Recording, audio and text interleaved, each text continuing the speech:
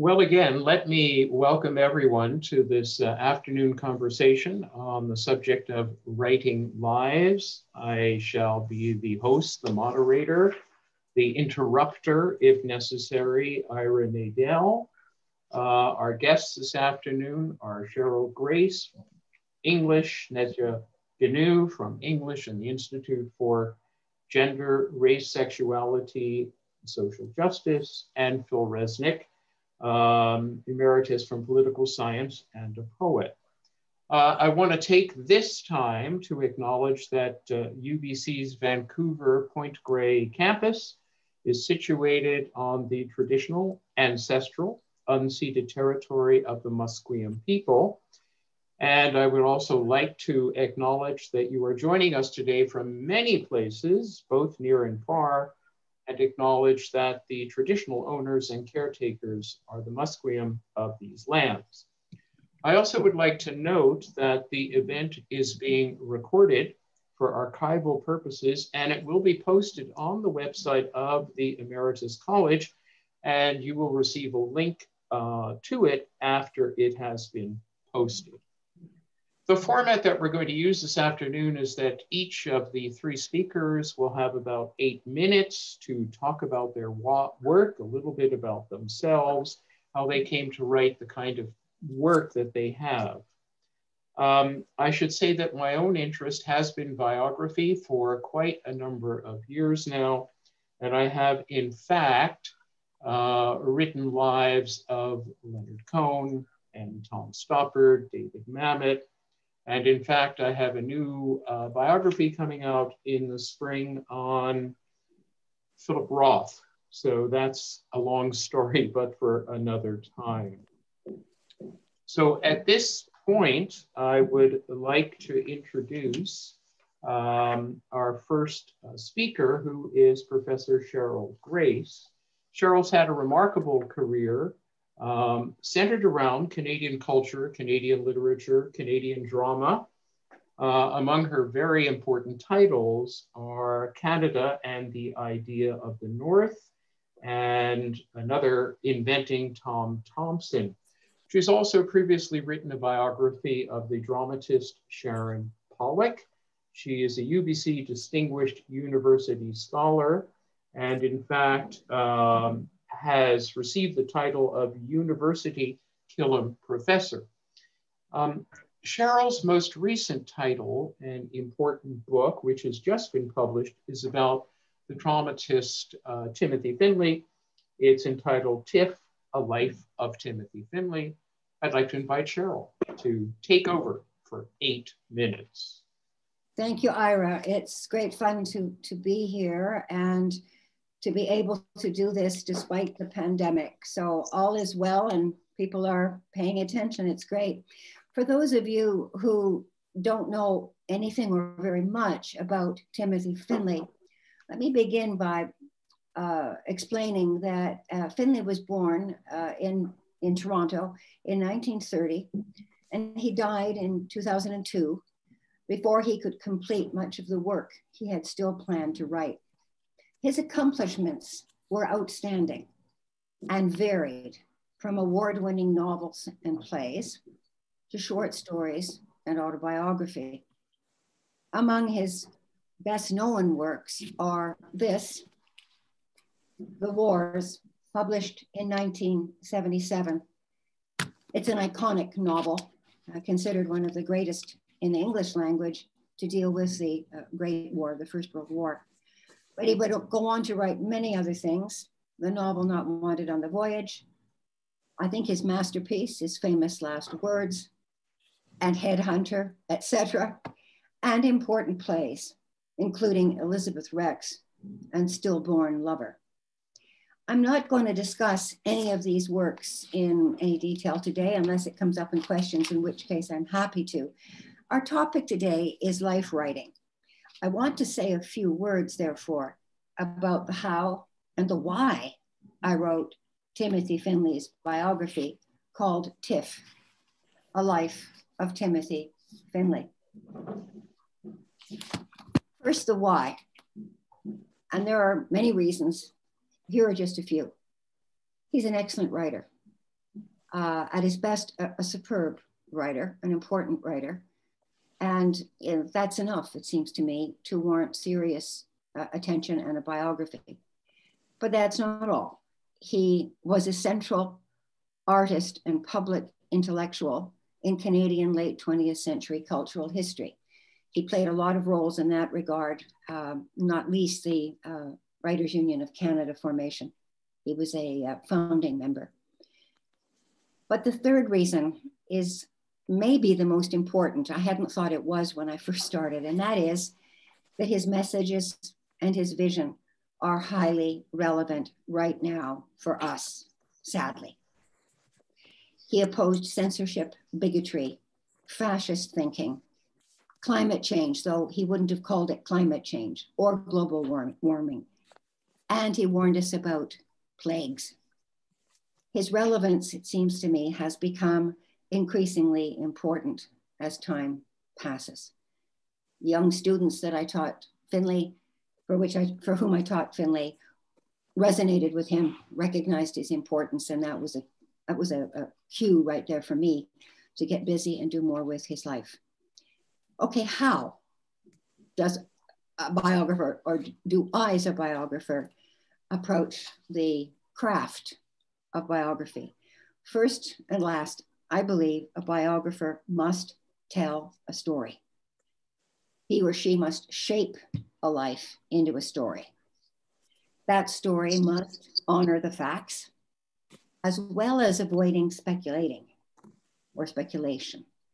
A biographer must admit that there are things she cannot know, and she must never read the life in a literary biography back into the life. My task, and it lasted over 10 years, my task required 3 types of research in my adventure with Timothy Finlay. I did field work, as I call it. I had to go to archives, and I did interviews. First, the field work. For Finlay, I had to go where he had gone, in Canada, the United States, England, France, Italy, Germany. But one place was and remains always, I think, absolutely essential to my search for Finlay because it was essential to his life. And that place was a farm north of Toronto that he christened Stone Orchard, with a nod of the head to Chekhov's The Cherry Orchard, but it has other meanings as well. This farm dates back, it's still there, it dates back to the 1830s. And he and his partner, Bill Whitehead, found it in the early 60s, moved in with a whole menagerie of cats they'd rescued, dogs they'd rescued, and eventually horses they would rescue from the glue factory. They lived there for over 30 years, and Finlay did almost all of his writing while living at Stone Orchard. He could find peace there. He walked the fields there, and many aspects of that farmhouse, the animals and the 50 acres of land, were going to find their way transformed into his writing. Next, the archives. Well, the archives proved to be far more challenging than I'd expected. I've worked in archives since I was a graduate student, and I love it, but this was something else. Finlay kept private journals from his teens to a few weeks before he died. There are thousands of handwritten, unpaginated journal pages. His main fond is at Library Archives Canada, where I spent many weeks in the restricted reading room, reading these pages. Thank God his handwriting is better than other writers on whom I've worked. And these journals illuminated the private man in astonishing ways. I could follow him through his years as an actor in England in the mid-50s to the moment when he realized he was a writer with a Canadian voice and not an actor. That was one of those aha moments. They are amazing moments. Because then I was able to follow his long struggle to achieve literary success, which of course he did. The third category of work is interviewing, and this is also essential. And I conducted a great many interviews. However, there were a few people who refused to speak to me, and that was their prerogative. And there were others who died before I could get to them, before I began my research. I'll name just three famous people: the great Alec Guinness, the British actor; William Hutt, the great Canadian actor; and ultimately then the incomparable Margaret Lawrence. Lawrence and Finlay became very, very close friends. And that's just three of the people I missed out on catching. From this research, I got facts and insights. My task then was to make a story of Tiff come alive, make him come alive. So Tiff, A Life of Timothy Finlay, it's a big one, came out from Wilfrid Laurier Press earlier this fall. And it's available in bookstores or on Amazon. Go to your local bookstore if you can. And it's my hope that Tiff, and that is a nickname that his family gave him and his friends used, my hope is that he does come alive through all his despairs, travails, accomplishments in the story I tell. In the final analysis, and there's a lot of trauma and unhappiness and struggle in Timothy Finlay's life, in the final analysis, I believe his story is both a love story and a success story. His motto was, and I quote, "Hope against despair," often written in letters scattered everywhere in those private journals. Hope against despair. And he lived by that motto. And I'm going to stop there, Ira. Thank you. Thank you very much, Cheryl. I think you've really identified the challenges in writing a biography. And certainly one of the most positive things that you identified was the archive, but that's also, and it can be in a positive sense, a burden because there is so much material. So thank you very much. I'd like to introduce Sneja Ganu, who has been working in the area of multicultural and post-colonial and feminist critical history and theory. She has been the director of the Center for Research in Women's and Gender Studies at UBC. She's also for a number of years been the North American editor of Feminist Theory. Her focus seems to have evolved to the question of multiculturalism, literary interpretation. She's also done research on ethnic minority writings. Among the titles of the books that she has published, we have Haunted Nations, Colonial Dimensions of Multiculturalism, and her forthcoming book, I believe, is titled Back to the Future, Post-Multiculturalism, Imminent Cosmopolitanism. And this afternoon, she's going to address the question of refugee and immigrant narratives with particular reference to Behrouz Boochani. So, Sneja. Thank you, Ira. In fact, that book did come out a couple of years ago and it had a different title, but never mind. Let's get on to Behrouz Boochani, who has become, but I want him to become even more famous, has become well known. He's a Kurdish journalist who was educated and worked in Iran, but because he promoted Kurdish language and literature and culture, it was not safe for him to stay there. And in an attempt to gain asylum in Australia, just as the boat he was on sank, he was intercepted by Australian authorities and along with many others was imprisoned on Manus Island. And this was part of Australia's offshore facilities that were set up to discourage future asylum seekers. And it involved the outsourcing of its border politics. Boochani was incarcerated there from 2013 to 2017 when the prison was shut down. However, he was forced to remain on the island until 2019 when he was moved to Port Moresby. During the period of incarceration, he published an account of his own experiences and of those that were part of his community. So it's a different way of writing lives. that I'm celebrating here. His book is called No Friend But the Mountain, written from Manus Prison, and it was published in 2017. It was smuggled out via illicit cell phones through more than 1,000 WhatsApp messages, text by tiny text. There were many interruptions to this precarious progress. The texts were forwarded to his translators, and once published, received worldwide acclaim, as well as numerous prizes in Australia, although there were some who said he was not eligible, in fact, to receive prizes because, of course, Australia had stopped him from coming. As the foreword states, the book is a collaborative effort. It's also a visceral indictment of Australia's border policies and resonates with those who, like myself, the child of refugees, whose parents came over and as displaced persons, or DPs as they were known. And his account of confinement, of course, strikes a chord with all of us at the moment.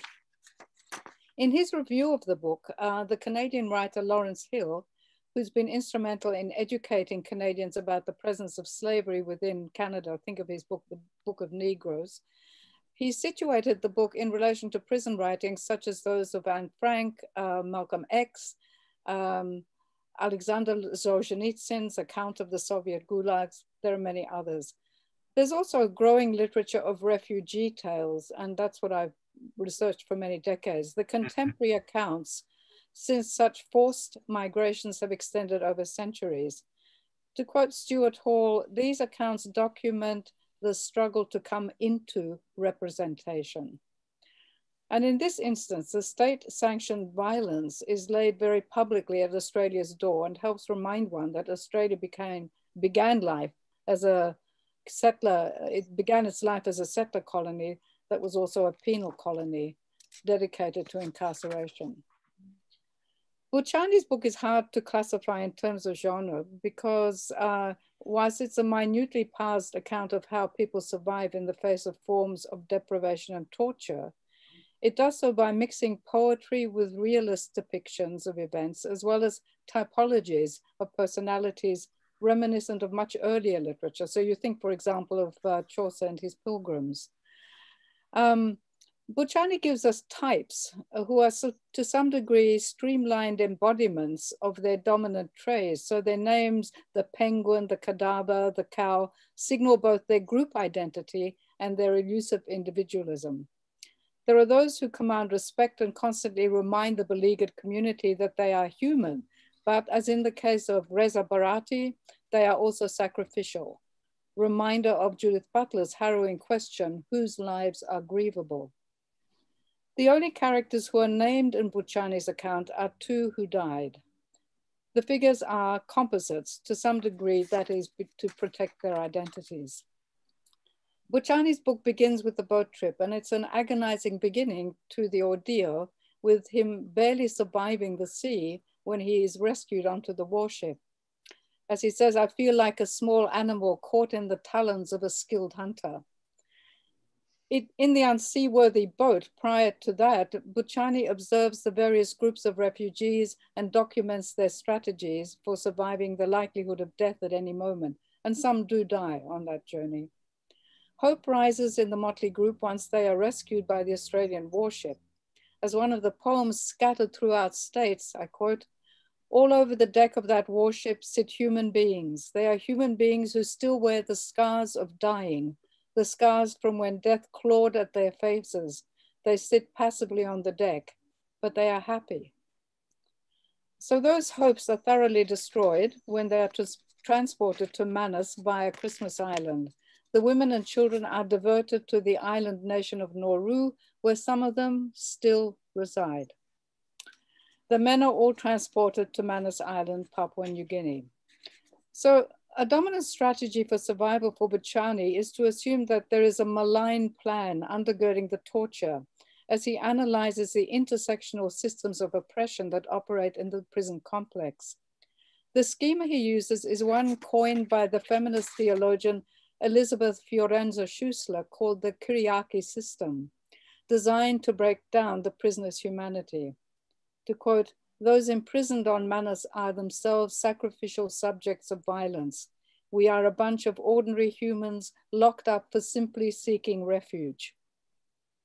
Thus arbitrary rules proliferate, as does starvation and the withholding of medical care. What helps them survive is to form tentative alliances with the papus, the Manutians employed within the prison as part of the agreement with the Australian government. The papus themselves have no decision-making powers and have been told that the prisoners are dangerous terrorists simply because they come from Iran, Iraq, and Kurdistan.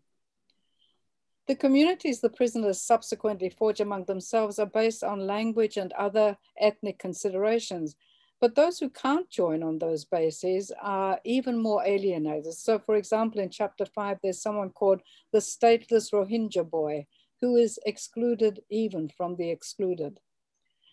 Beyond that, Buchani observes the types such relentless oppression engenders. The cow, who is at the front of the queue formed for meals, where those at the back often find nothing.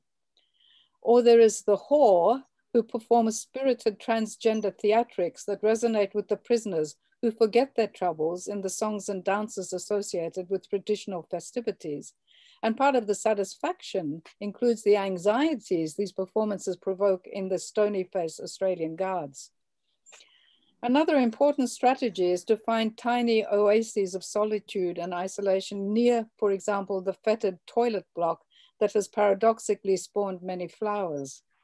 At night in particular, these moments enable the imagination to take flight and to revisit the homeland and the mountains associated with the Kurds. Do the Kurds have any friend but the mountains? Asked Buchani. Recognized by indigenous groups across the world, the Kurds are themselves stateless and stretch across Turkey, Iran, Iraq, and Syria.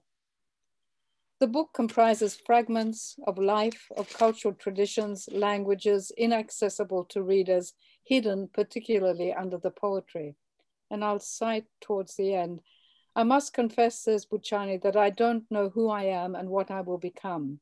I have interpreted my whole past over and over again.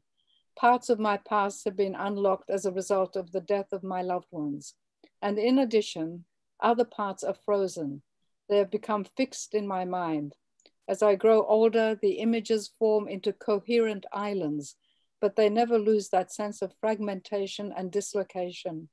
Life is full of islands, islands that all appear to be completely foreign lands in comparison to each other. Buchani also smuggled out footage from a film called Chalka, Please Tell Us the Time, which was also released in 2017. I'm trying to get it for our library. Chalka is a bird on Manus, as well as being the name for the solitary confinement portion of the prison complex. Buchani continues to publish in many outlets and has helped allow the nameless asylum seekers across the world to enter representation. Thanks.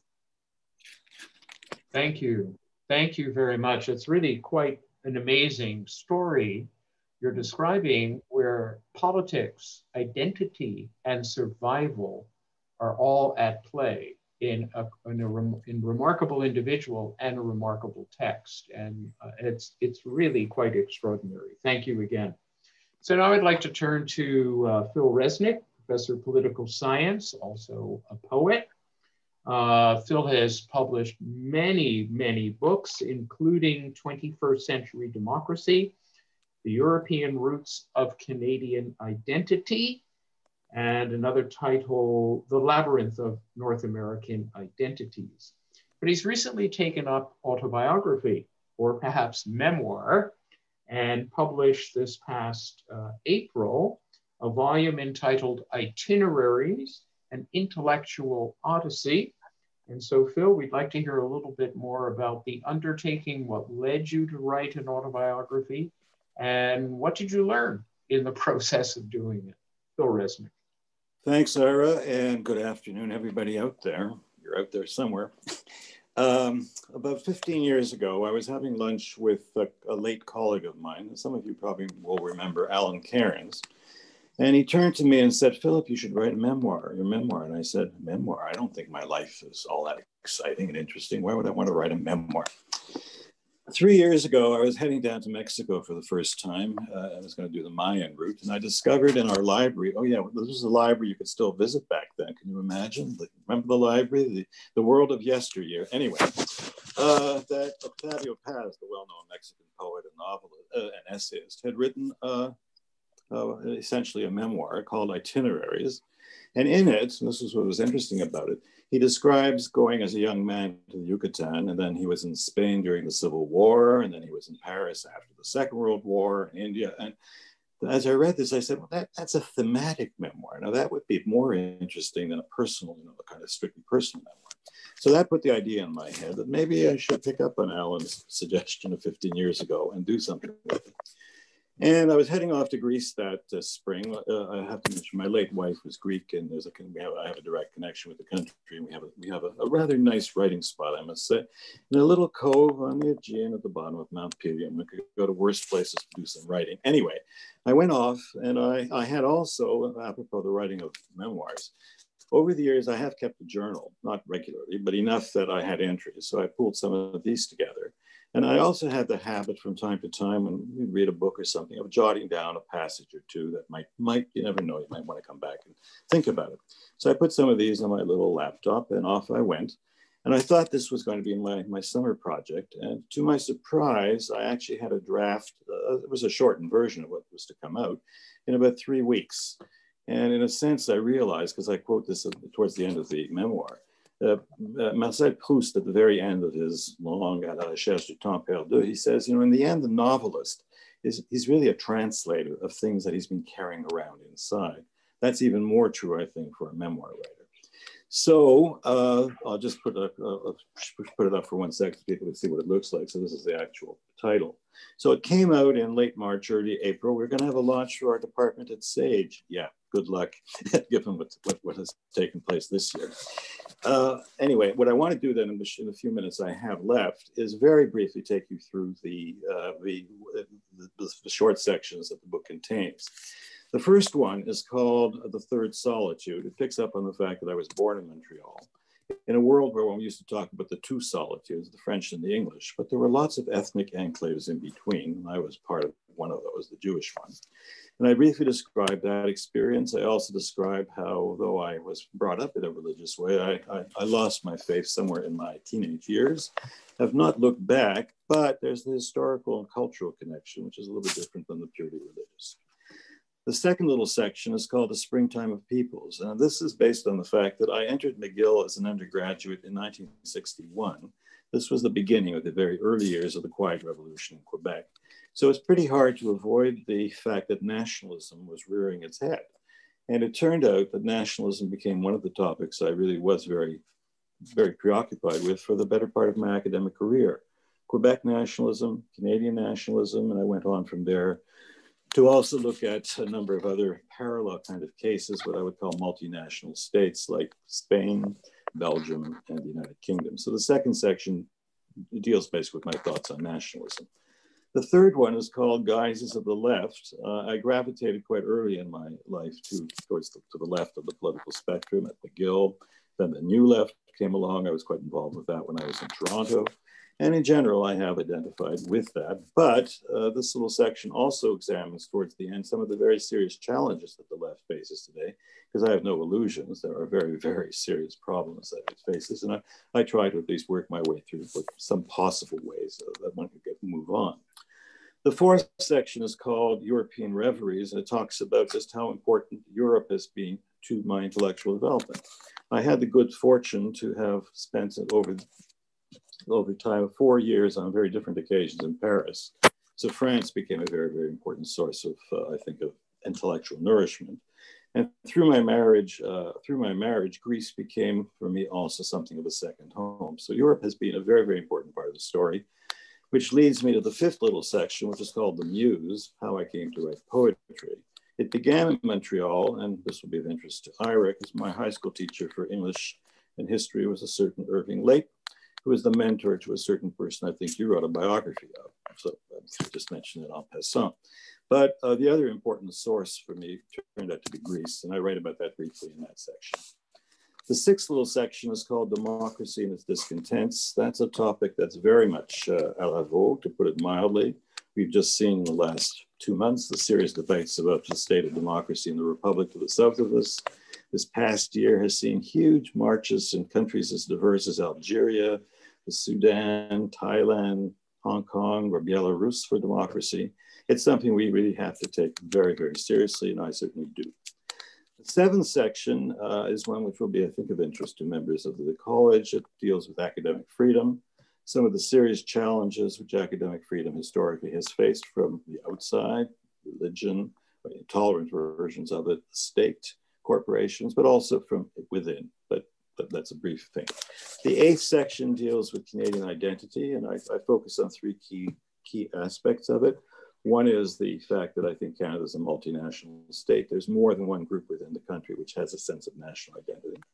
The second is I go back to this little book I wrote years ago on the European roots, that we had a stronger ongoing affinity with Europe than the Americans did. We didn't have the radical break with Europe, which they did.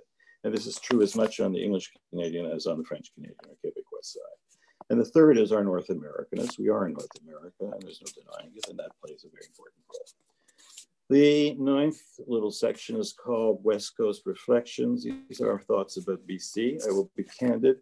I arrived here in '71, and I think it took about 30 years for me to really feel that this was home. It took a long, long time, but eventually it did happen.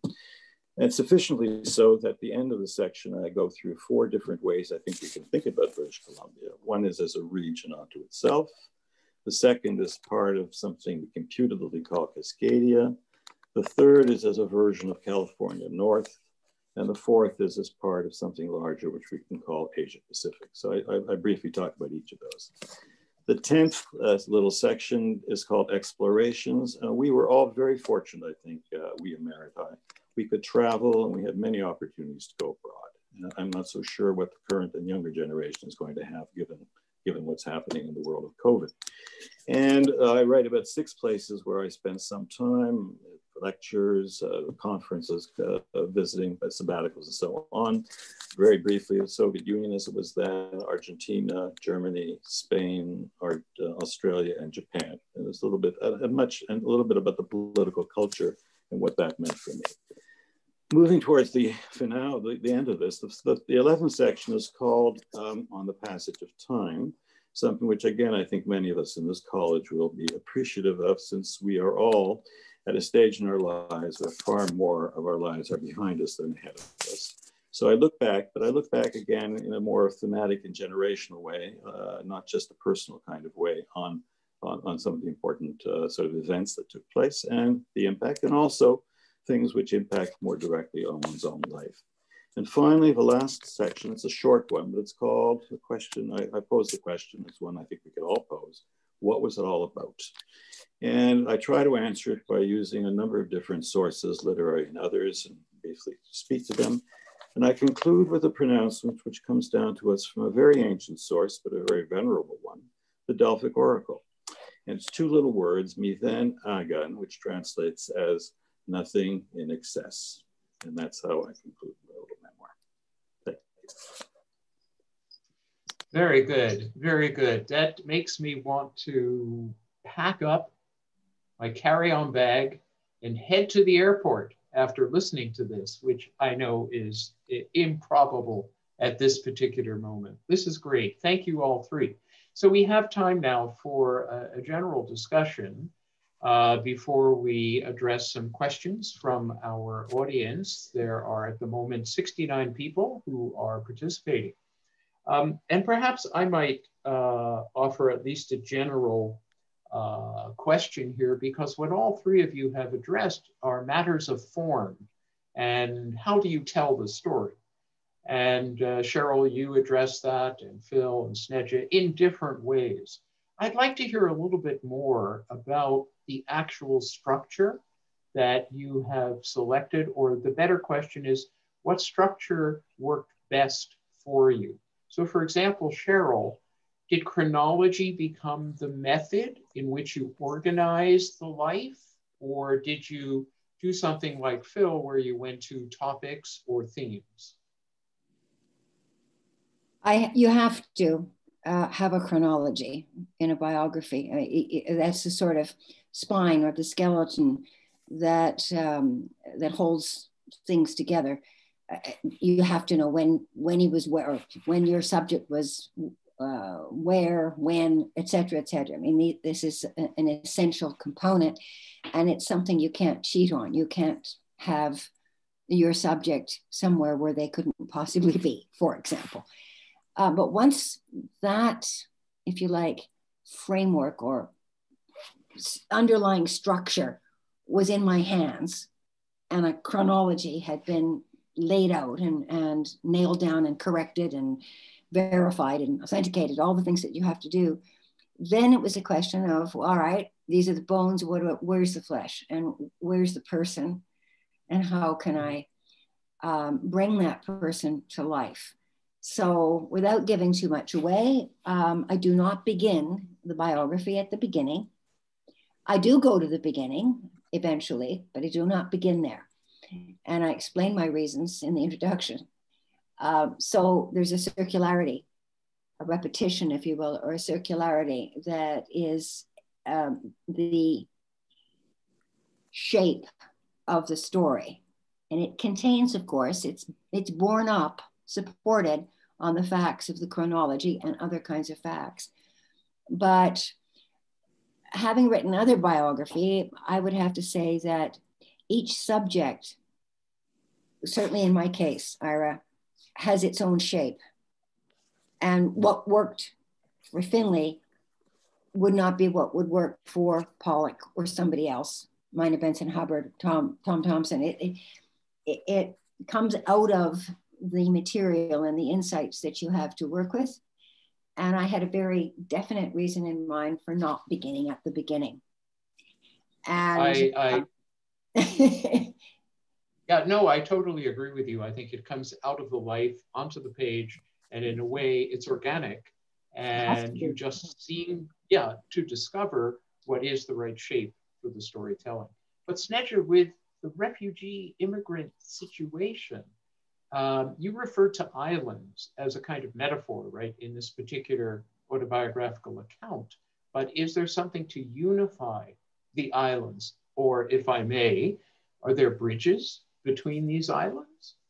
That's the point, and that's why I chose Bucciani for very specific reasons, is that by its very nature, these are people who as I say, who are fighting, struggling to get into representation. So in a sense, they're constantly that sense of having to struggle through preconceptions. The quote about the islands comes from Bucciani himself. Yes. And what's astonishing is that you keep feeling there's an elusiveness, a lyricism, he's a poet, that you will never really apprehend. You'll just, it's there, but you can only get a sense of it.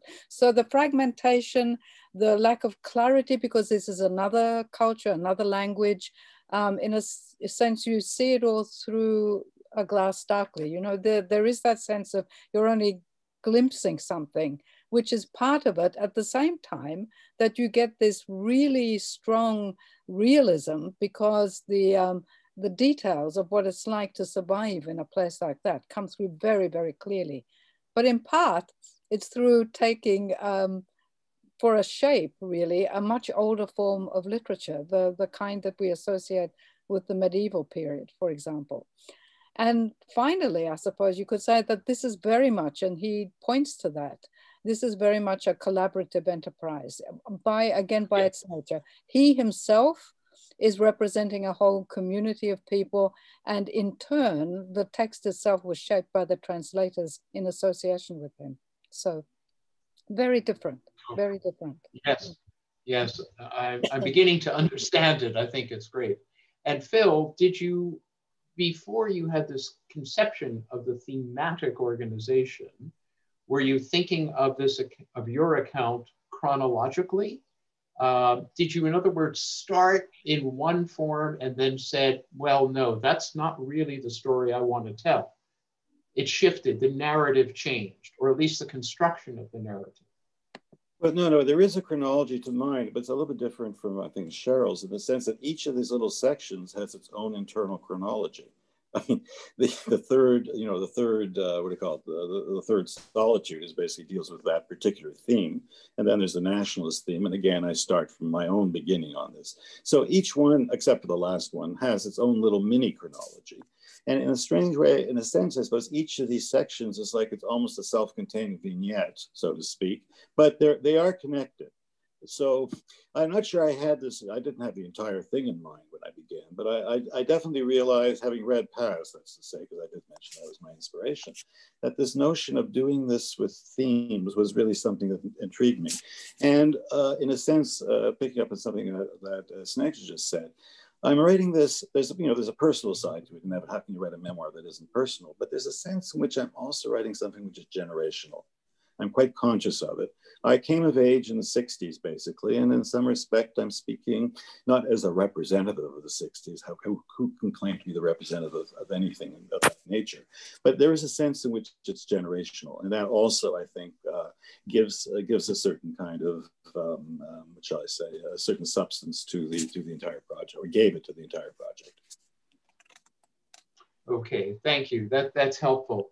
So I'd like to go around very quickly one more time before we address some questions and ask each one of you, what did you have to leave out? What would you have liked to have added? Or if somebody said, you can each publish a little addendum to the work that you have done, what would you put in? Phil, I'll start with you. What did you leave out? Well, I could have put in more places I'd been to. I certainly could have gone on much longer on intellectual influences, good God, subjects like democracy and nationalism could go on forever and a day. Maybe a little bit, having said that this was thematic, I could have had more points being a teeny bit more personal without turning it into an entirely personal kind of. And there are bits which are like that. Particularly the second to last one has much more personal things in it, including the sad business of death and the dying of those that are close to you. But I try to avoid it as much as possible. But in retrospect, maybe I could have been a little less stingy on that score. Okay. Okay. Sneža, were things left out? Absolutely. Really, in a sense, the happy ending, at least for the time being. And in the associated material, I provided the link to a documentary made very recently by the ABC in Australia, which actually tells us that he managed, and it was touch and go, managed to get a temporary visa to attend a festival in Christchurch in New Zealand, and that has since become that he has been accepted as a permanent resident. So it was very precarious, and for the moment he's safe, and it'll be very interesting to me to see what sort of work he is able to produce from now on. Absolutely, absolutely. And Cheryl, what did you leave out? Well, that's an interesting question. In my case, I had to struggle with an editor to keep in certain things that she wanted out. And it came to the point where I just had to push back and say, no, it stays. Several things pop into my mind, but just one example of this was to deal with Finlay and his writing for the theater. When you introduced me, you mentioned that Finlay was a playwright. Well, he was primarily a novelist, not primarily a playwright, a prose writer, but he did write plays. He acted in the theater, and that acting and that theater world influenced his prose, and he talks about that. So I was very, very determined that his life in the theater and his performativity of himself were absolutely essential. So I managed to get as much as I wanted, I think, in. What I couldn't get in, I suppose, and I wish now I had, and it's something that grew with my work even more than what I said about his relevance today. I do say it. It's a thread in the biography, but it's just, he was so prescient that when I think about it, it just makes my hair stand on end. He was warning humanity about so many of the things that we are facing now and not doing enough about. So could I have said more on those subjects? I try to stress it in interviews I'm giving. I don't know. No, yeah, no, I understand completely. W.H. Auden said a book is never finished, it's abandoned. And when you say abandoned, there are all these other things that you want to put into it. Let's move to a few questions from our participants. This is an interesting one from Linda Siegel. How is writing a memoir similar but also different to writing a biography? So who would like to address? Well, I'll venture in and I'll say something which I forgot to say earlier. In my academic career, I did all the, not so much archives, but the endless, library searches and all that. And I have to say this, and I'm not in any way trying to slight my two fellow participants in saying this, the liberation which comes from not having to use footnotes when you're writing a memoir, your own memoir. Oh my golly, the sense of liberation. And that perhaps is the greatest difference. You do not have to footnote your own stuff in the way you would if you're writing the biography of someone else. So that perhaps is the single most striking difference between the two. Okay, good. Sneža, do you see a great difference? Yeah, I do. As someone who's part of a memoir writing group, and you know who you are, all I can say is that in my own versions of memoir writing, I use footnotes all the time. Sorry, Philip, I do. Chacun son goût, as they say. For to each his own, or her own. For all kinds of reasons, yes. Okay, and Cheryl? There is no difference at all, insofar as, in the last analysis, they are both fictions. They're things that we make, that we shape out of the raw materials and the facts and the data that we have to work with. And I'm sure that Phil has repressed this and not gone into that subject in order to choose this other thing over here. Interestingly, in Finley's case, he wrote a brilliant memoir, and I did suggest this as further reading. It's called Inside Memory. And it's an astonishing way of writing a memoir, I think, but it is very much a book, a story that is constructed. And I think that on that level, at least, there's not much difference between the two. They are constructed stories. After that, well, I think you're much freer. Are you, Phil, when you're writing a memoir? It seems that Finley was much freer when he wrote Inside Memory. He does, in fact, say very little about himself as a person in the present, and a lot about all the people he remembers. He's free. Yes, that's important, because it is a beautiful transition to a question by Marjorie Fee. And Marjorie raises a very important subject, citizenship and the rights of citizens.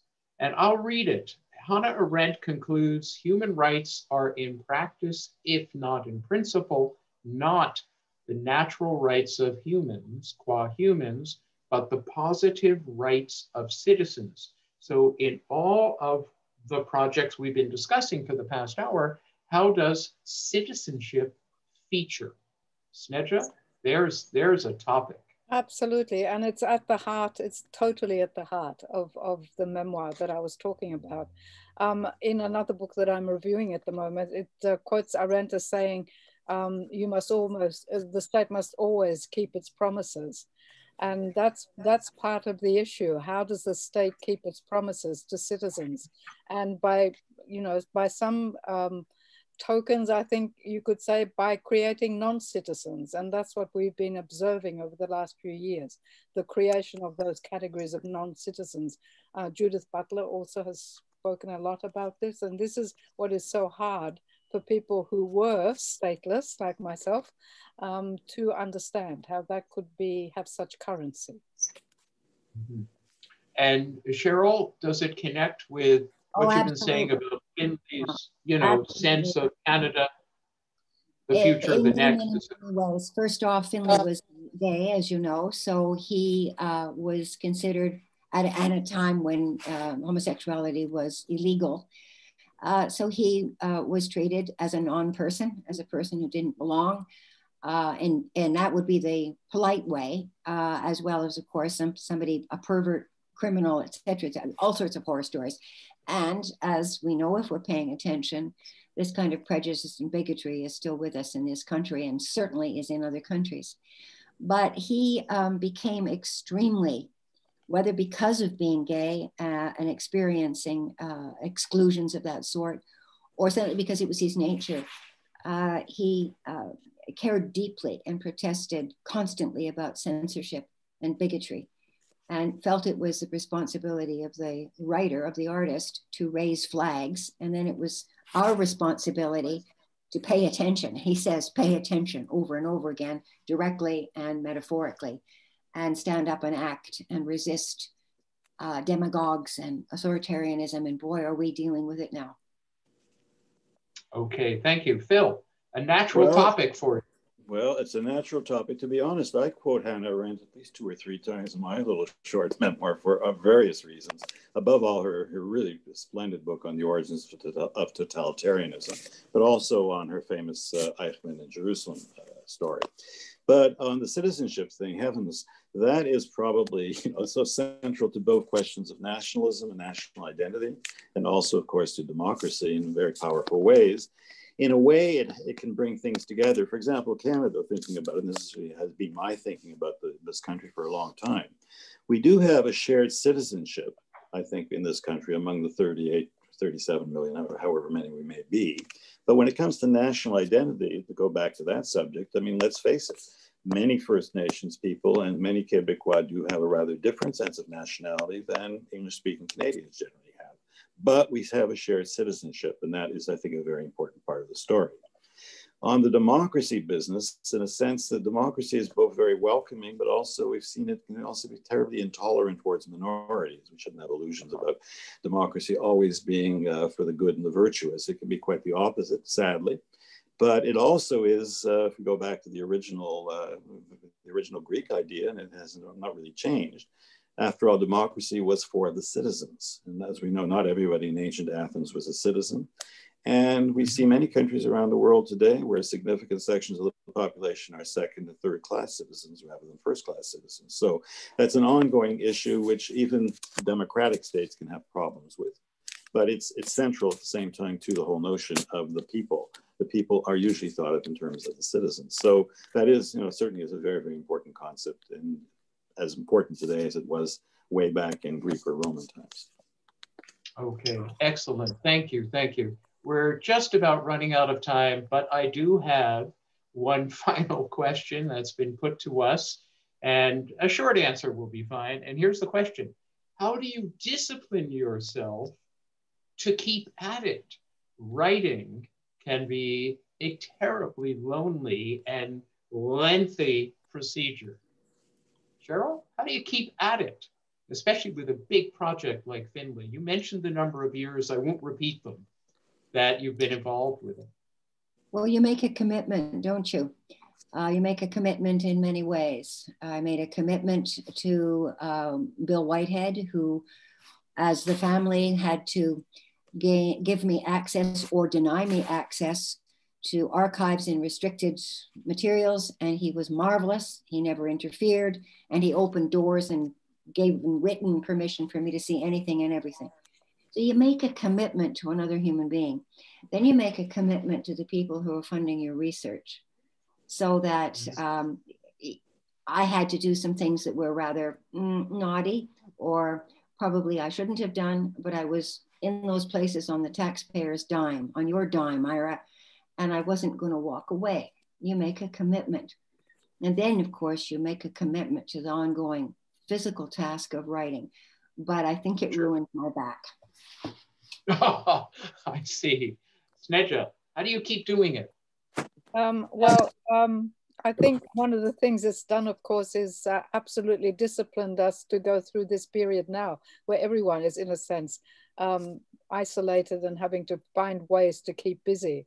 So one of the things, it's always been that. It's always been the place to go to keep yourself together. And it comes in very handy at the moment. I understand entirely. Phil? Well, in my case, I can cheat because I actually always had or have had a second interest. So the academic, when I was, the academic years, my God, I also had my 7-year projects and my 3 or 4-year projects. But one of the joys, since I've retired, this is even more true, of course, of poetry is you write a poem and you don't have to spend 20 years, well, unless you're writing the Aeneid or something like that, well, that can go on forever, or some equivalent. And hence one can basically write things which in fact are much shorter in terms of the time span required. And that makes it a lot easier. So that's the kind of writing I've been doing much more of in the last 5 or 6 years. So Phil, do you feel slightly liberated because you're writing without footnotes? Does this give you a new kind of freedom and energy? Well, to be honest, I do feel that. I felt that with the memoir, but also just, yeah, again, I mean, well, sometimes, mind you, poems will be inspired by a passage, and also, there's a little epigraph at the beginning of it, which gets you going. So it's not, there is a kind of hidden footnote sometimes, but you don't call them footnotes, you call them epic. You give them another name, and they're more legitimate.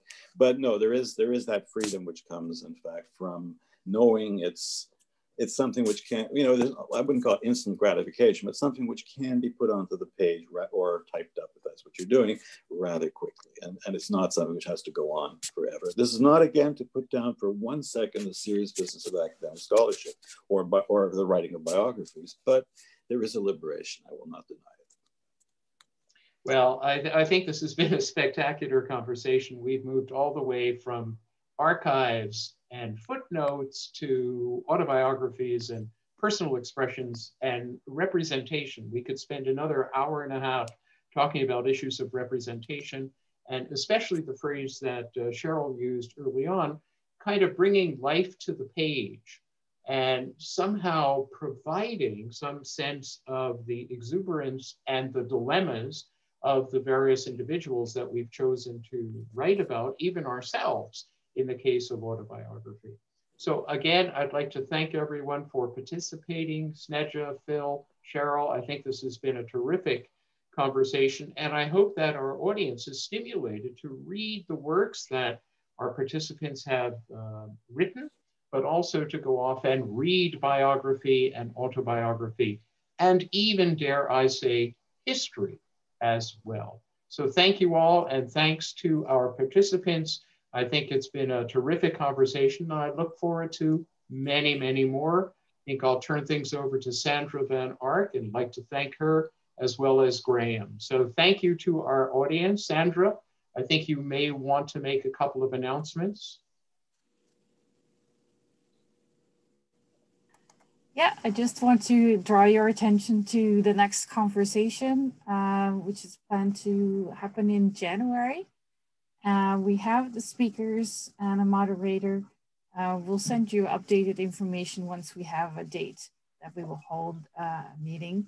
And the other 2 conversations will be are put together as we speak right now, and we'll give you more information on that, and it's available on our website. So that's it. And I think we'll end this meeting right now. And thank you all for attending. I will post the video on the website this week, and you'll get a link as well. Thank you.